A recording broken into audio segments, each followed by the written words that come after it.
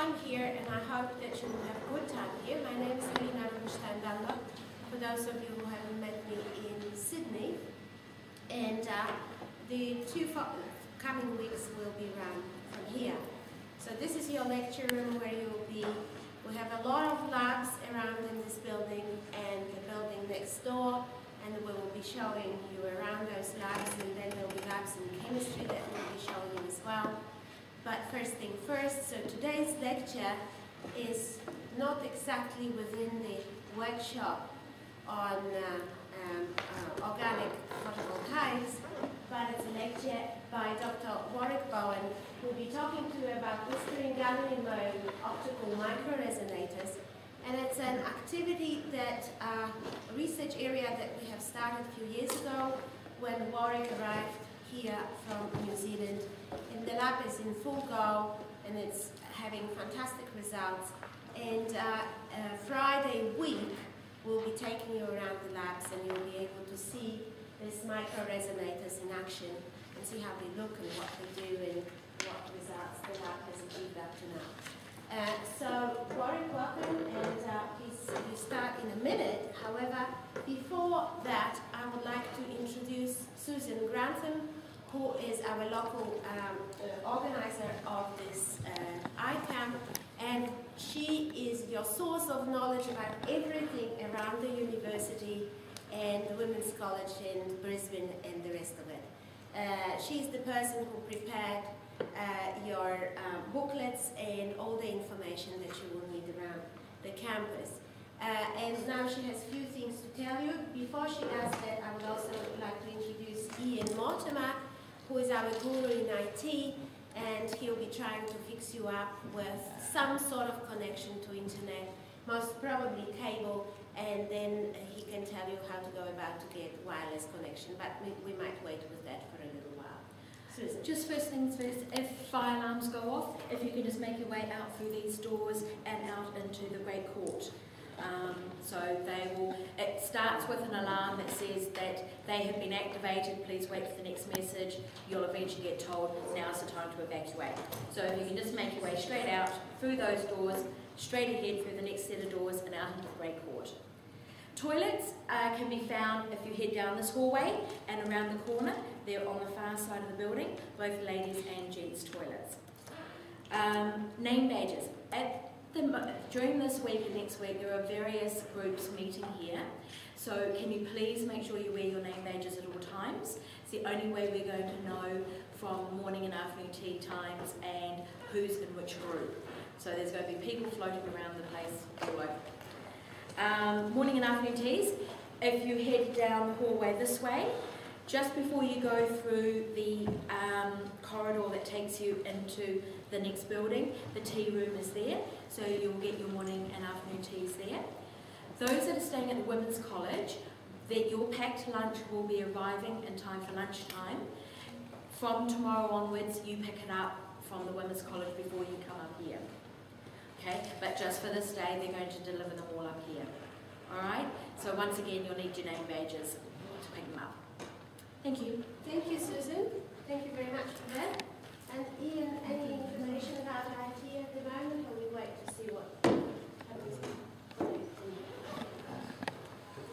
Yeah. Oh. So if Ian can get the forms from you too.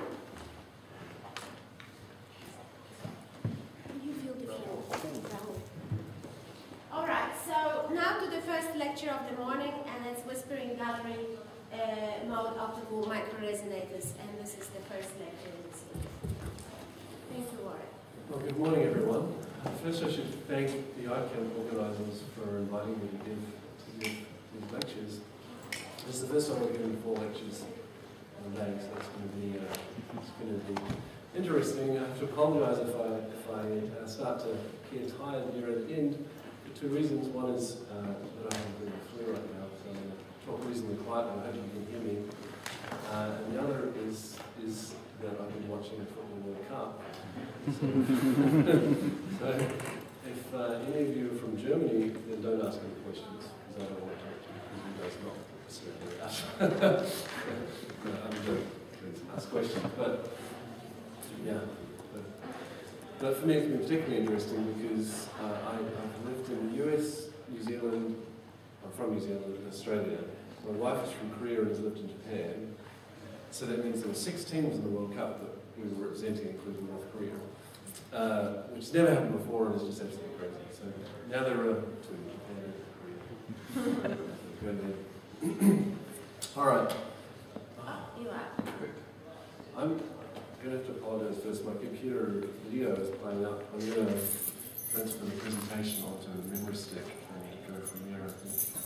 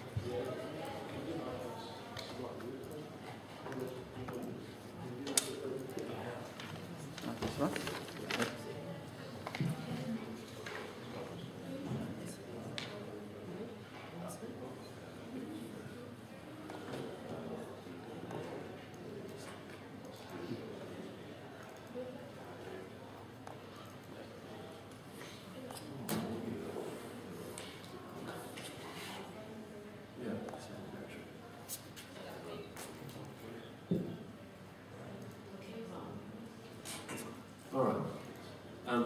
The other thing I have to thank ICAM for is for being accommodating. I'm flying to Japan tomorrow, so they had to put me early, which is why I'm in the conversation. Okay. So what I want to talk to you about in these 4 lectures is Brisbane gallery mode microresonators. I hope at the end of it you'll have an idea of what these things are and what they're useful for, and also what fundamental science you can do with them. First lecture is just giving you background, so why would we care about microresonators, why would we care about high-Q resonators? And then I'm going to go on to, okay, so I should acknowledge some sources. I've drawn quite heavily, especially in this first lecture from X, optics, and from a couple of very nice Caltech PhDs, Joe Buck from the Kimball Group. Just trying to balance everything on a little bit.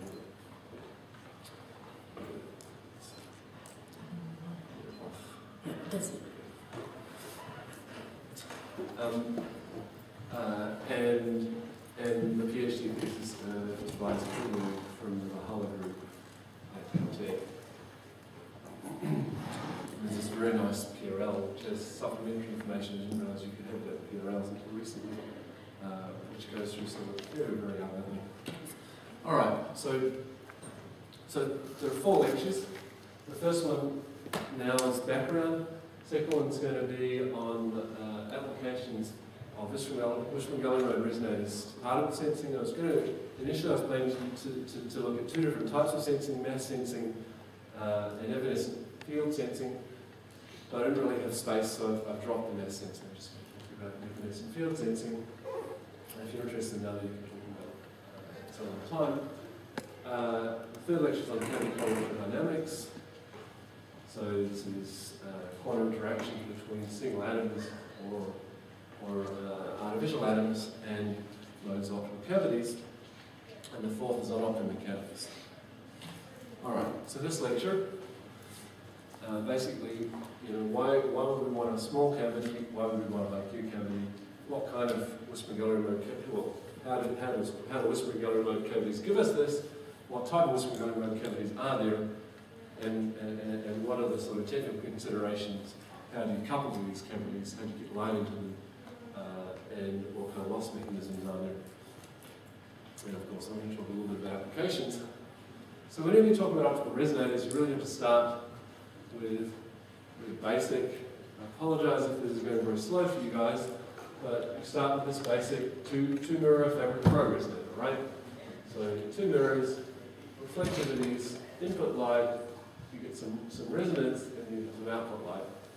And it's rather counterintuitive when you first see this, that if you get the impedance matching right, which basically means you need to get these two reflectivities the same, then all the light will go through and you get a very large build-up of electric field, and the limit that reflectivities in these two mirrors goes to 1.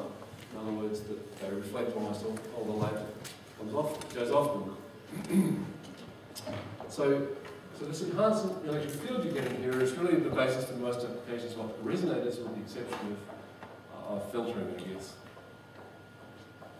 Okay, so if we just do a little bit of very basic maths, we can see why this works. So because of the electric field inside the cavity, it just equals the electric field goes through the mirror in its 0th pass, if you like, which is just the transmission of the first mirror times the input electric field plus the electric field, that electric field after it's cycled around one cycle. So here we get an extra 2 reflections off mirrors, so we get some attenuation. The electric field itself and a phase shift, which is just equal to the wave vector k, or the wave number k, times twice the length of the cavity, because the light goes twice the length of the cavity to get back, plus further terms with increasing attenuation. You can write this as a geometric sum, and obviously you can solve it just very, very straightforwardly to get the electric field inside the cavity. Alright, so we have the electric field inside the cavity. So the point here is that if you can get this term here to be real, right?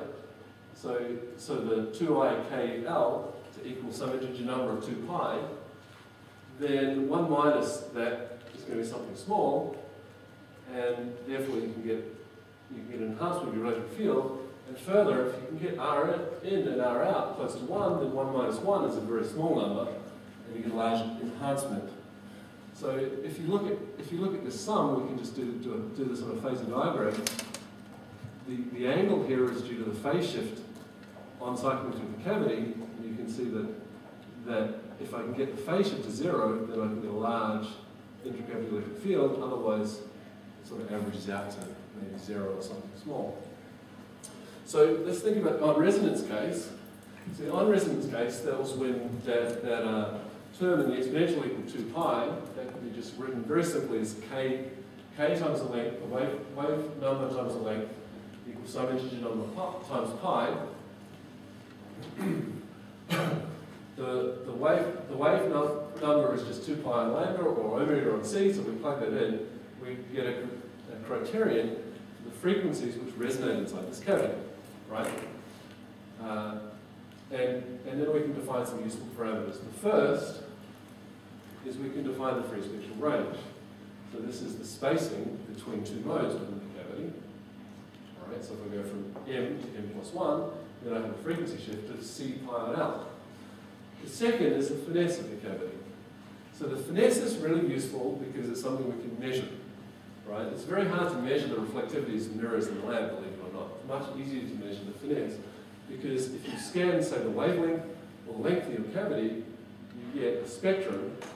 This is when you're on resonance, this is when you're off resonance, and you take the ratio of the width of one of the resonances to the distance between them to the free spectral range, and you get the finesse.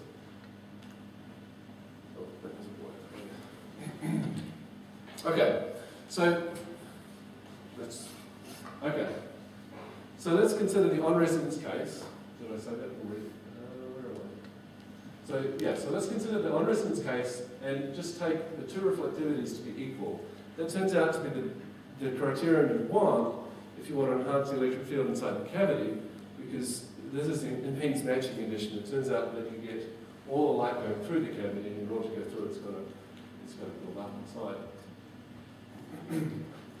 Then if we write this electric field out, we get a very simple criterion, or very simple expression. It's just, ultimately, it's just equal to the input electric field divided by square root of the transmission of those 2 mirrors. So if you make the transmission go to 0, in other words, the reflection go to 1, then you can make the electric field arbitrarily large, which is really what we care about. Okay. So then we can always rewrite this in terms of finesse. I guess I don't derive this here, but the finesse is just approximately pi on T for a high Q cavity. I can substitute that in the electric field enhancement as a function of finesse. So you can see that if I double the finesse, then the electric field inside the cavity goes up over 2. Okay. So I've said this a couple of times, but here are some areas where this electric field enhancement is important. In sensing, if you have a biomolecule, you put that inside the cavity, then it interacts via the electric field with the light inside the cavity. So if I increase the electric field, I increase the interaction, so I can sense that molecule better. We'll see that in more detail later. In optomechanics, if I have more light inside the cavity, I have more radiation pressure. If I have more radiation pressure, then I have more momentum kicks on the mirrors in the cavities, which is where the mechanics comes in, and I have a stronger interaction between the vibrations of mirrors and the electric field of the cavity, and the optical field of the cavity. In nonlinear optics, you want to take, for example, 2 photons at one frequency and combine them into one photon of twice the energy at twice the frequency. To do that, you need to have a high intensity inside the cavity. You get a high probability that there are 2 photons there to combine. So nonlinear optics, this sort of intensity is critical. And in quantum optics, it turns out that as you increase the electric field intensity inside the cavity, you increase your interaction rates. So you can get a single atom or a quantum dot or an eddy center or whatever it might be, interacting more strongly with the cavity mode than was possible without the enhancement. Okay, so the exception here is in photonics. In photonics, I'm not I think it's not the electric field enhancement that's typically important, it's more the filtering characteristics. So you want to be able to take one wavelength of light and make sure either it's transmitted or reflected, another wavelength is reflected or transmitted, so you can combine 2 wavelengths or route them in different directions. An add drop filter or something like this. Okay, so the question here is, or an obvious question is, well, this enhancement doesn't depend on the length of the cavity, right? It only depends on the finesse of the cavity. So why would we want to have a microcavity, right? This is the question I really want to answer clearly in the first part of this lecture. So it turns out that in monolithic cavities, in whispering gallery mode cavities, the finesse does depend on alpha. I'll show you why in the next couple of slides. And so you get the volume in there. And also in quantum experiments in particular, you care about the enhancement of the electric field of a single photon. That's what you really care about. So if the single photon is in a large volume, its electric field is low. If you squeeze the volume down, you increase this electric field. So you really, in quantum optics, it's clear that you really want small mode volume. Okay, so this is my model of a monolithic resonator, right? What I've done is I've replaced that output mirror with some loss throughout the resonator. Now, eventually this can become a whispering gallery mode resonator where you have a fiber coupling light in, and the only way the light can get out is by being either going out through the fiber, which means reflected off here, or getting absorbed or scattered in the medium. So now the losses aren't due to this mirror, they're an absorption per meter, right? Or scattering per meter, some sort of per meter loss. So the intensity is dropping per meter, where alpha here is the absorption coefficient, and I apologize for later on, I use alpha as the polarizability of the molecule. You just have to remember that different. That's not this lecture, that's next lecture. So if we take if we assume we're dealing with a high finesse cavity, then that means that the round trip loss is pretty small, and you can tailor or expand this exponential into just its zeroth and first order terms, right? And we get a pretty simple expression relating that alpha with something equivalent to that R out that I had before. So this is how much of the light is still there after all the absorption going around the cavity back here. Now, if I again take this Higgs matching condition, where R equals R out equals R, then the T that I had in my previous expression for the finesse, here, the T is just 1 minus R, which is 1 minus this, which is just 2 alpha, right? So I can write the finesse in terms of absorption coefficient. So now what you see is the finesse depends on the length of the cavity, all right? And also on absorption, obviously. So if I have a smaller resonator, I can increase the finesse because there's less loss per cycle. So this is the one place where the volume comes in, or at least the length. I thought this was an important thing to talk about because at least I came from this sort of free space optics background, and the obvious question people always ask is, don't you want to make the cavities large? If you make them large and you make the line look small, right? That's good for filtering. You don't increase the electric field enhancement, but you don't decrease it either, and you've got a larger area to do detection. So that's true in the case where the loss is mainly from mirrors.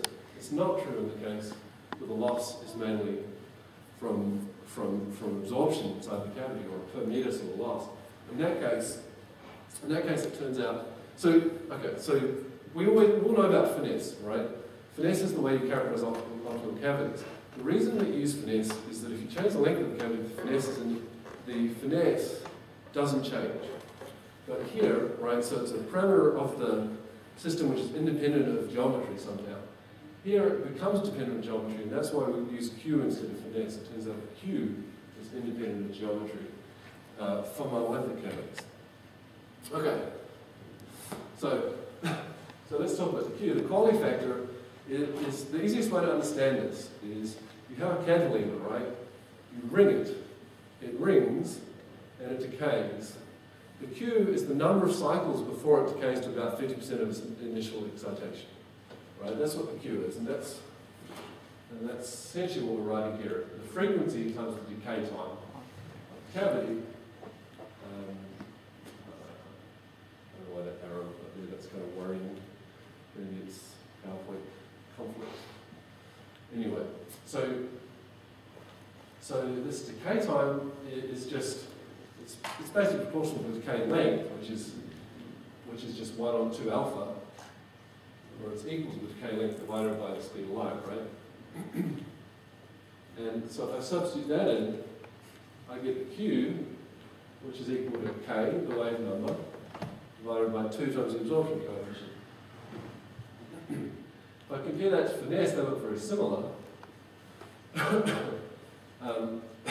Excuse me.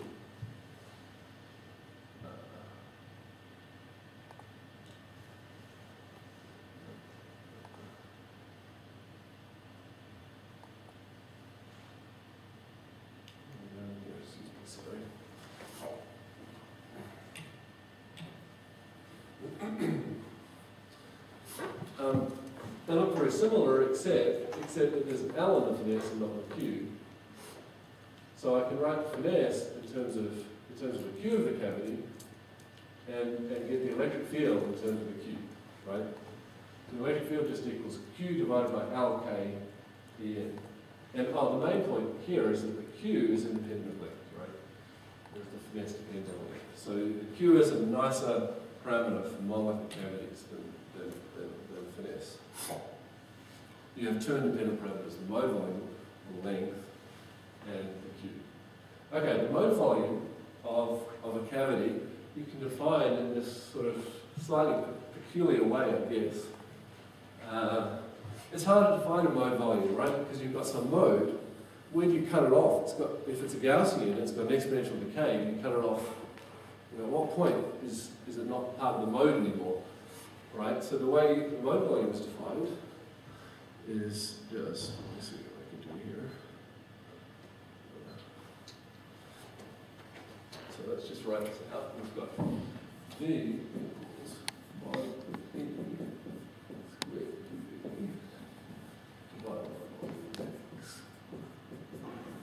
right? So that's how I've defined it. Now you can see why I've defined it that way by considering a non-physical mode, right? But just a mode which is a square in all three dimensions, right? So this is the electric field, that's 0, this is, that's E max, that's E, right?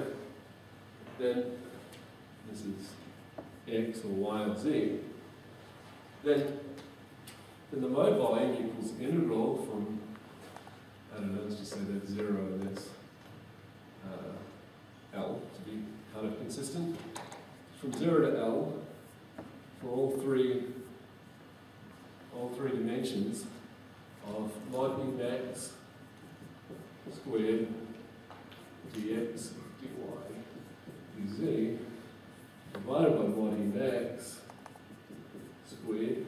This is just a constant, so you can bring it out of the integral. Then you just got an integral over x, y, and z, which gives you L times L times L, which is the volume, right? So this equals V, and the E max, the two E maxes cancel, right? And I brought this E max out. So in this sort of very idealized mode, where you've either got electric field, which is the maximum, or 0, you can see why this definition works for the mode volume, right? And we just apply it in other situations as well, and hope that it works equally well. So if that's does that make sense? Great. Okay. So if that's mode volume, we can rearrange to get the maximum electric field as a function of the mode volume, right? And you see why I want to do this. I'm wanting to. I've shown you how in a monolithic cavity, how the electric field depends on the length. If I decrease the length, I increase the electric field. But also obviously depends on the transverse dimensions of the mode, right? So I want to include that as well. All right. So, right. So I've got this expression for the maximum electric field. And I can now write the electric field inside the cavity in terms of the input electric field, right? We figured this out a couple of slides ago, so I can plug that in. And just plugging that in, I end up with the maximum electric field inside the cavity is just equal to QL on KV times the integral of mod E in squared. This is basically just the input power, right? The input power is that times the constant. So I can replace this with input power, and what I get finally is that the maximum electric field inside the cavity, which is really what we care about, is equal to Q on KV, right? That's that, times this integral, which is Pn2 on epsilon naught C. And rearranging, I can get that in terms of the resonator enhancement. I get a Q on V, and the properties of the incident field. So obviously if I crank up the power of the incident field, I can increase the maximum electric field. That's clear. Sometimes I don't want to do that. If I'm doing quantum optics, I might want one photon, for example. But given a fixed input field, it's really this ratio of Q on V which is important for defining how much electric field you get inside the cavity. So that's really an important result here. So if we look at applications and how they depend on that, on Q and V, then in quantum optics, I'm going to talk about this a bit more. You have a critical atom, a couple of lectures from now, you have a critical atom number, which tells you how many atoms you need inside an optical cavity before you start saturating a single photon electric field. So this is like, how many atoms do you need to do single photon nonlinear optics? You've got a critical photon number, which is how many photons you need to saturate the atom inside the cavity. A single atom inside the cavity, so it's basically exactly the same idea, but in reverse. And you can see that they depend on Q and V in different ways. You can see along here, most things depend on both Q and V, with the exception of maybe the photonics application. Right, so photonics, this is what I described before. If you only care about filtering, you really only care about the Q of the cavity, you don't care about the length at all. But in sensing, you can care about the ratio, you just care about the maximum electric field inside the cavity, the maximum intensity inside the cavity. In nonlinear optics, you care about about V on Q squared, or Q squared on V. You want to make Q squared on V as large as possible. Because you're wanting to have 2 photons and make it interact, you get extra Q factor. So here you really want to have a high Q cavity. All right.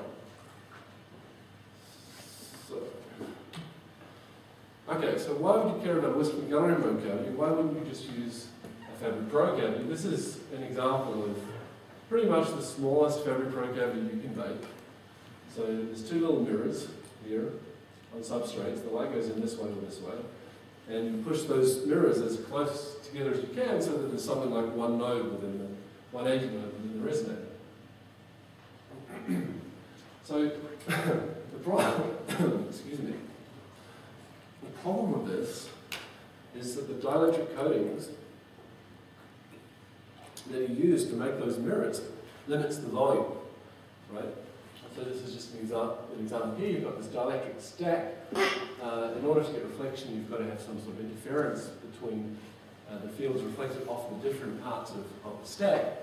So your mode volume is constrained. How small you can get that is constrained by this. The Q is limited because, well, how well can you make a dielectric stack, right? How accurately can you really make the thickness of those layers? Right? And the other big issue is, how would you, okay, maybe you can make one of these. And so I worked in Jeff Kimball's group. We spent a lot of time developing this sort of cavity. And you'd spend years getting one of these systems working. And you talk about something like a quantum information network, where you want to have many of them. But the reality is, it just, I mean, maybe you could get 2, but it's very, very, very hard. So you need to have some sort of system which, both for commercial applications and for research, you want to have a system which is easy to produce and cheap, and you can make many of them. So this is the idea of a Whistling gallery mode resonator. Okay, this is very crude. Imagine I've got a cube and I get some light in it somehow. Then if the angle of incidence is shallow enough, then I get total to reflection, right? And the light gets trapped in there. There's a question of how you get the light in. It turns out that's answered by these evanescent fields. It turns out every reflection you get here gives you a bit of an evanescent field on the outside of the cavity. And if you have another structure which has an evanescent field, such as a prism, now a prism's not the best choice, but you can use a prism. It's what people use for a long time. Then you can, the overlap of those 2 evanescent field allows you to do coupling. So the nice thing about this is that you don't need coatings anymore, right? You do away with dielectric coatings. So no longer do you have to get these very, very precise thickness multi-layer stacks. All you need is a smooth surface, right? And also, you get reflectivity over a very wide range of wavelengths, right? No longer are you fixed at one wavelength. You can do experiments or applications with multiple different wavelengths without any problems at all. As long as you get, as long as you get total reflection for that wavelength, it'll work. Again, if you don't have dielectric stacks, you don't have the constraint on the mode volume that provides. So the volume is really limited just by that total reflection. As you make the volume smaller, this angle, not in this case I guess, but the angle gets steeper in a Whistling gallery mode type, in a spherical cavity, which is the sort of cavity you normally use. And so you're limited by that sort of fundamental effect rather than technical effects, as long as you can fabricate the cavities. So fabrication is an issue. Okay, the other nice thing is you can couple, this coupling, this evanescent field coupling, if I push the prism closer to the cube, then the coupling rate increases, right? So I'm no longer fixed at a certain coupling rate depending on how well I fabricated my mirrors. And I tell you what, when you're fabricating Fabry-Pro cavity mirrors, you get what you get, right? You fabricate it and then you just work with it. As long as it's high Q, that's all you care about. You don't really care too much about how well and peaks matched it is. Here, I can control the reflectivity. So I can keep smash the cavity, or I could go into, I could overcouple it or undercouple it, or do whatever I want. I could probably even do it in real time in an experiment. Right. So, okay, so the most well known, I guess, form of whistling gallium mode cavity is a microsphere. Alright, so it's the same thing, it's just spherical. Here's a picture of one from the Valhalla group at Caltech. Basically, you make it by just taking a bit of fibre and melting it in, I don't know, a hydrogen torch or something like this. The end bubbles, surface tension makes a very nice bubble. Surface tension is really your friend with whistling gallium mode cavities, because it makes sure that you can atomic scale surface finish. You don't have surface roughness issues. You can couple into this with optical fibre. You can kind of see that in the background here, coupling right in and out. This sphere must be quite small, I get. Oh, I'm not sure, I have to check, but normally you wouldn't see any light around this perimeter. The way you get that is by making the surface really rough, so you get scattering, or by making the system very small, so they can't really confine light very well, so you see something. Right, so the nice thing about these cavities is you get very high Q, so tend to be 8 or so, and I'll compare that to other systems in a couple of slides. And you can get very small diameters, so about 20 microns is probably the technical limit that you get to. Problems, so there are a few problems. One is it's hard to systematically fabricate, right? You're melting a fibre, you can't produce, it's difficult to produce a lot of identical microspheres. That also makes it difficult to integrate them with other optical systems. And the other problem, at least for quantum experiments, is that there are many frequency degenerate modes. So if you imagine a sphere, you're trying to couple into this mode. There's also a mode like this, which is exactly the same frequency in principle, a mode like that, and a mode like this, and around the direction you can think of. So if I've got an atom and I want it to spontaneously emit into my mode, well, why is it going to do that? It's got plenty of modes to choose from. Right, that's a problem. Okay, so an alternative system is a microdisc. So here, this is just fabricated with lithography. Fabrication is basically that you take a silicon chip, you heat it, you put it in some sort of thermal oven to make it oxidize. You get a thin oxide layer, silica, and then you do photolithography on that to make a disc on the top. So you remove most of the silica except for a disc, put that in some etch which etches silicon. Typically we use xenon difluoride because it turns out that this is very low in contaminants, so you get high Q. And that etches the silicon away isotropically, leaving this disc, and light can resonate around on the perimeter here. Right? So that gets rid of the problem with having modes going all sorts of directions. It also means you can fabricate these things reproducibly on a chip, on a chip. And in principle, couple them with waveguides. People do that. Problem with this is, as you can kind of see in this picture, if the light is confined around the rim of this disc, it's pretty rough, right? Now that roughness introduces, it's surface scattering essentially, right? So you get light scattering away from the disc, and you've got losses, and that limits the Q to around, people have got 10 to the 6 or so, right? But generally much lower than that. So a development in 2003 from the Valhalla group, which was really significant, was to hit these discs with a CO2 laser and make them melt. When you do that, this is a picture of one from our lab. When you do that, the surface reflows, right? Just around the surface, and you get this donut. So it's like the microdisc, the microsphere. You've used surface tension to make the surface very smooth, but on a chip and without modes going around this way. And the result is you get Qs which are comparable to microspheres, 5 by 10^8, which is less with 1 million. This is just an example of Q. This is a good way to measure the Q in one of these cavities. You put light in it and you ask, well, how long does it take for the light to leak out? That gives you tau. You know the frequency of the light very well, so you can figure out what the Q is. So this is the fabrication step. So I've already mentioned this. So we have a wet etch to make silica discs on pads on a silicon substrate. We use xenon fluoride etch. Xenon obviously doesn't react with much, so you don't have to worry about it contaminating your system and creating absorption along the cube. The fluoride etches the silicon, and then you hit it with a CO2 laser and reflow it before it. What's the time? Okay. So I'm going to talk most of these 4 lectures about microtoroids because it's what I work with primarily in my lab. And also, you'll see that they have very desirable properties.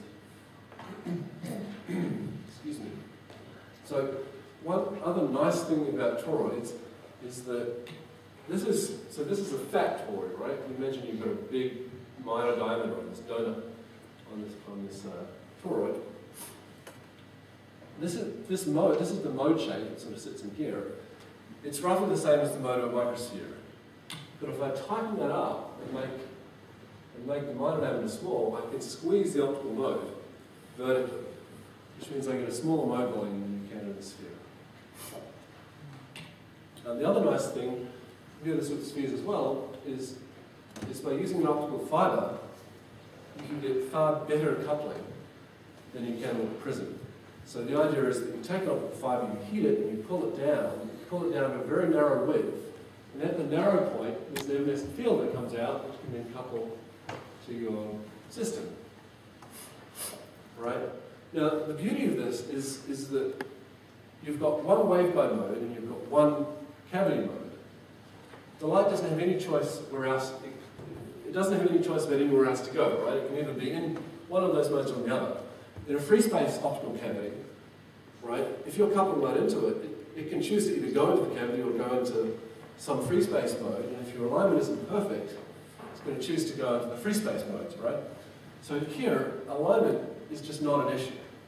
So what you find is as you bring the taper close to the toroid, there's always a point where you can get 100% coupling of the light into the cavity.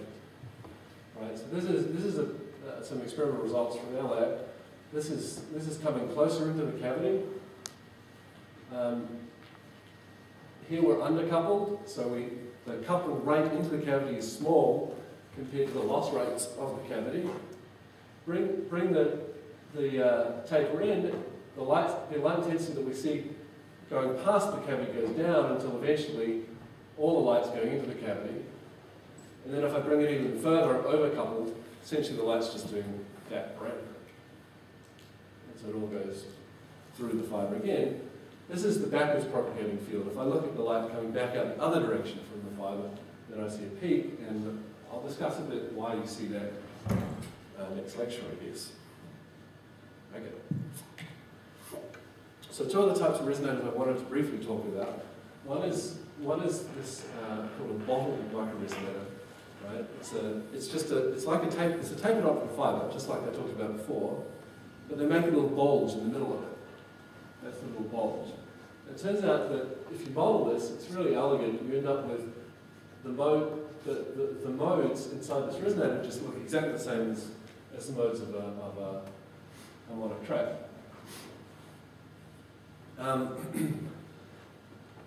Compared to a toroid, these things look worse, right? The reason they look worse is that the Q is about the same. They're made out of silica, and the same sort of losses. But the mode volume is larger because the light sort of travels around like this, and then back around like this. So one cycle, one cavity length is that, rather than just that, right? The big advantage they have is that you can tune the resonance frequencies. So it turns out that if you pull the ends of the fiber, that stresses the structure and changes that track a bit, right? And that changes the optical path a lot. In a toroid, this is or any other going cavity, this is very difficult to do. One of the biggest technical problems with these cavities is trying to get a resonance where you want it, right? You can heat them, and in our case, if we heat a toroid, we can maybe shift the resonance by about 1/10 of the free spectral range. You need one free spectral range if you want to get a resonance anywhere you want it. So that's a big advantage. this is just some results. So you stress the fibre, and these are two different modes, one for each range apart, and you see that you can tune one mode direct all the way into the other mode.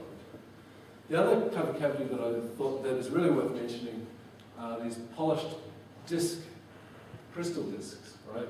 So this is just polished on a lathe. You get a bit of crystal and you polish it. These things were pioneered by the guys at JPL. The problem is, with a lathe, you can't really get very small cavities, but the huge advantage is you can choose what type of material you use, right?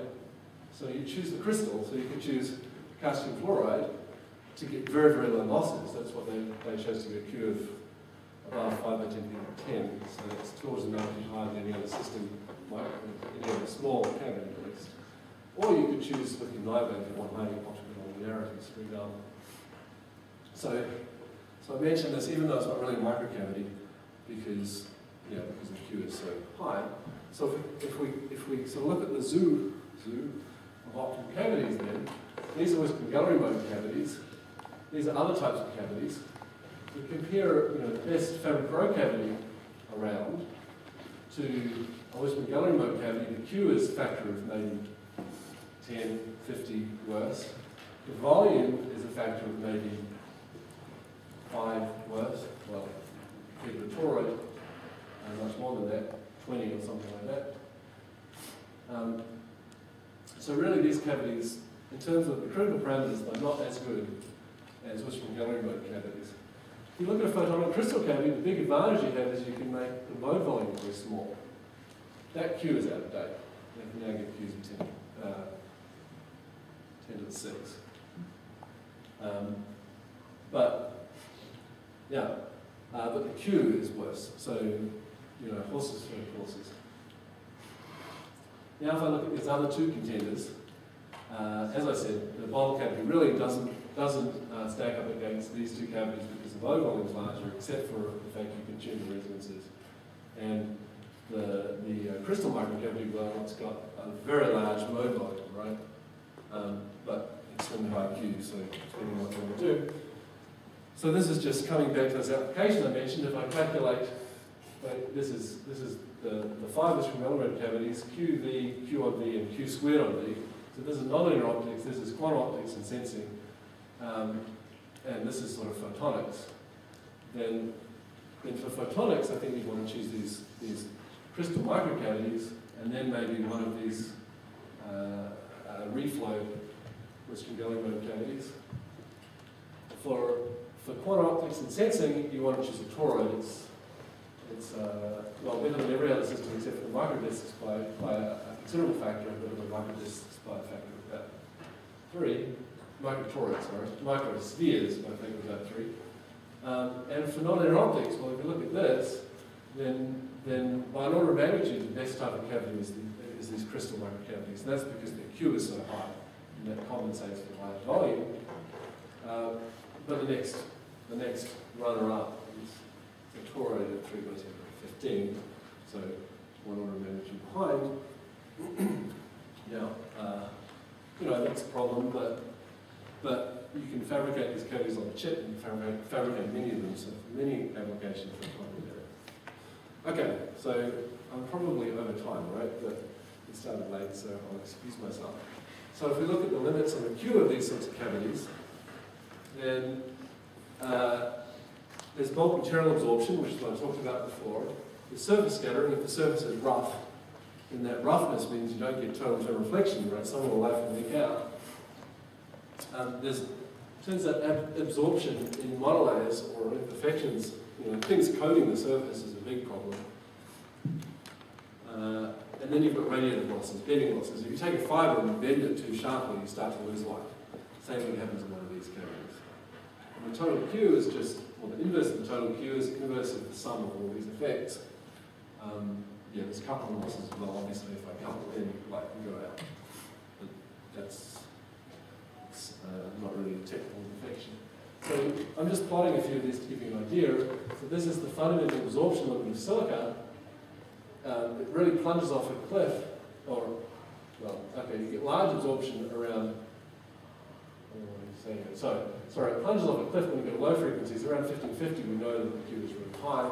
So in principle, you could get Qs of 10 to the above 10 to the 11 if you got rid of everything except for absorption in silica at telecom wavelengths.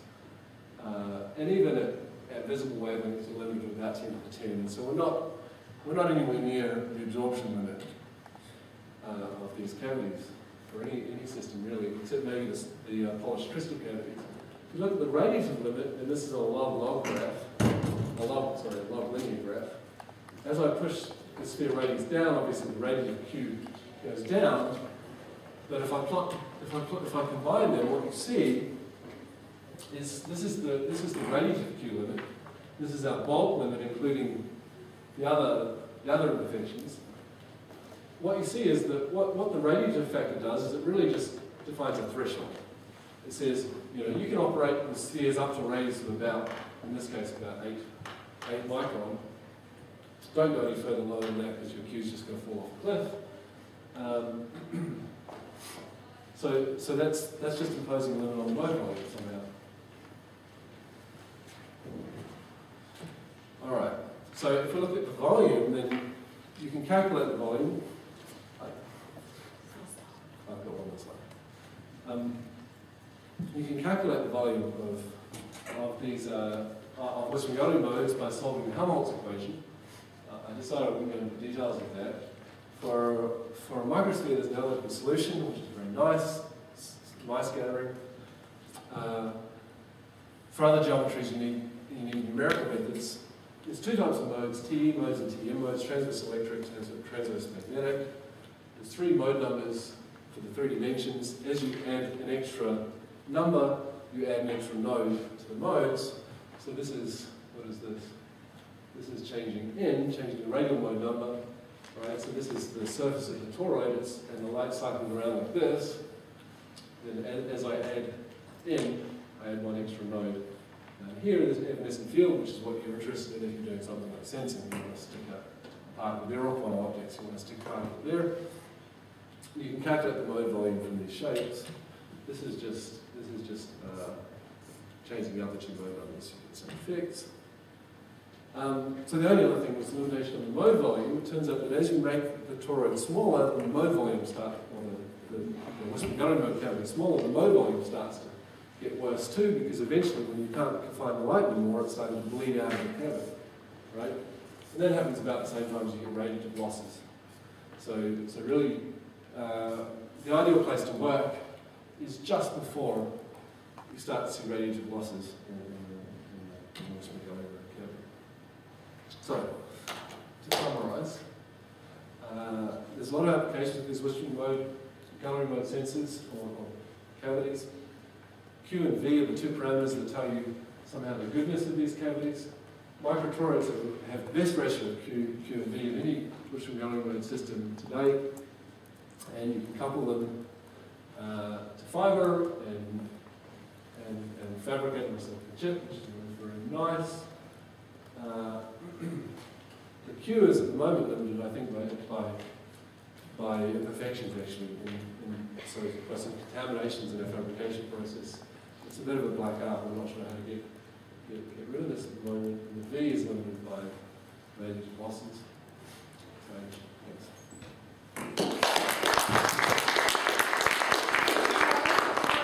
Very quick questions. If there is any burning question now, otherwise we take a break for 5 minutes.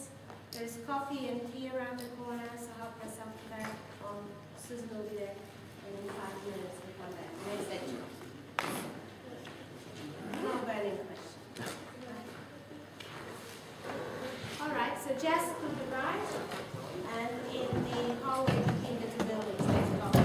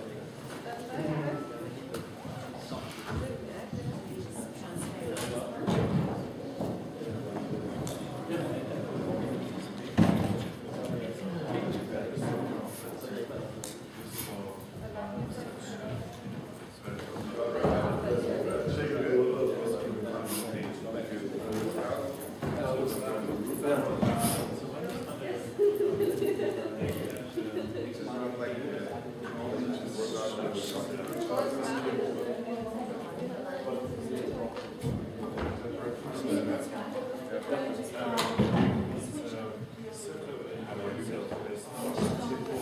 But it's still showing this.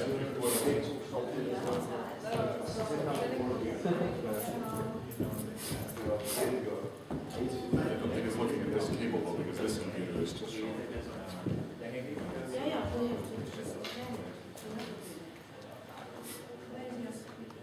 They have it detects it automatically.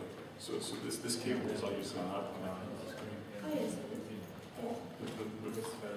What I'm saying is that you just have to activate the screen. Sorry, it's just a spherical problem. All right. I'm confused why it's showing this computer. This computer is online, that's all it's showing. Yeah, what I'm saying is, It happens automatically. It just did. So I'm now showing my display out there. But this is showing. So it just switched. My display just switched. It's going off that cable, but this cable isn't going off that. Oh, really? because Okay. So now, and so I was wondering, there is another way of self-assembly application where we have the so-called torical focal point. but when Warwick had his computer, we just went Control F5 and we got. Yeah, it's already doing it. It changed the display size. So it automatically recognizes it. That's solid substrate. I know. Sorry, of course. We have to get out and we have to go to the laptop. Bingo. And we have to change and go to the laptop. Oh, we're there. It takes a bit longer for this one. Okay? And then you need basically.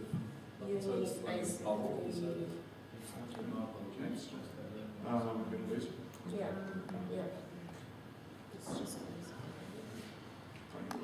Okay, all's good. okay, so I can go back because it's Warwick still. Second region of Warwick. Really? Yeah. Oh, I'm sorry. I thought I was right after the coffee break.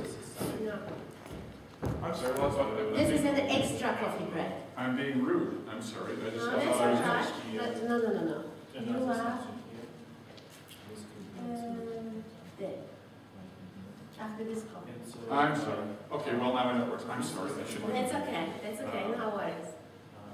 Tell you what, then I will just shut this. And then, it's another one. Then if you look from the top, this is not, used to be complex, but probably the same pattern for this. Instead it is not spherical symmetry. And so, the optical axis is vertical. But inside, Can we have cookies out and just take off? Yeah. so it's Well, it's easier all to going, but I'm not going to have enough supplies to do there every hour. what you described. Have enough How of this to take one account. would be Have a maybe drink, better. have something to each hour. Try to do. Okay, so what do we do? Because I was told to have cake in the morning and afternoon tea, that's what I've got. Okay, just a second. I've done something. So it's you just want a cabin. You don't want to use the